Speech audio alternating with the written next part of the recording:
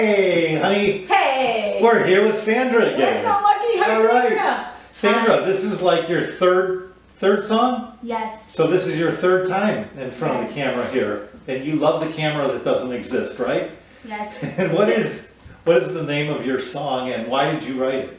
I will love the Lord. I Will Love the Lord. And what is it about? What motivated you? So that other kids are inspired and that the ones that are with health issues, that they can learn more of it. This is about health issues. This is a song you wrote for people with health issues. And you're basically telling people that God is a healer. Yes. And that's really cool because a lot of people have health issues, don't they? Even Yes. kids. Yeah, and even if we just have like a simple something, you know, like a stomach issues or just a pain or a headache that day, we can still pray for something very simple that might not even last as long as something like, you know, cancer or something like that. But he can heal cancer and he can heal headaches. And so that's what this is all about. And so go ahead. Yes. Yes? That's what it's about. I think Sandra's a little shy. A little, are you? Yes. Oh, you'll be over that very soon. So hopefully this message will go out to anybody who has a health issue and who is needing healing.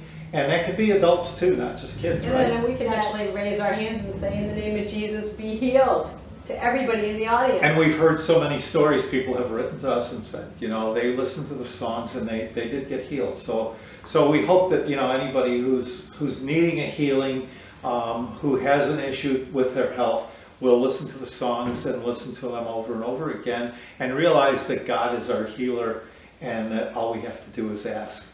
And so this song was fun to do. It was a great idea. It's a great song for those who need healing, but for anybody who just needs to be closer to God and who needs to know that all we have to do is ask. And I think that's for all of us. We all need to be closer to God. That's right.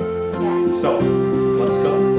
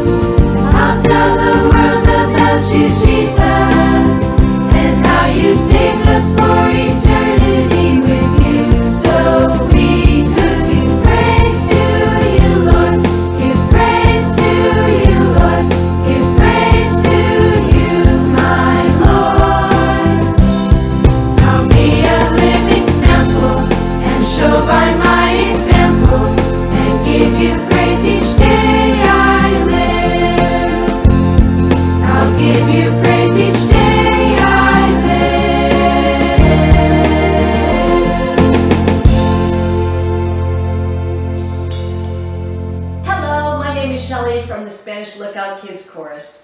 I know I might seem a little old to you, but I am young at heart. You know, if you've never given your life to Jesus, I invite you to say this simple prayer with me. Dear Jesus, I invite you to be my Lord and Savior, and I'm sorry for all the things that I've done wrong. Please show me my destiny.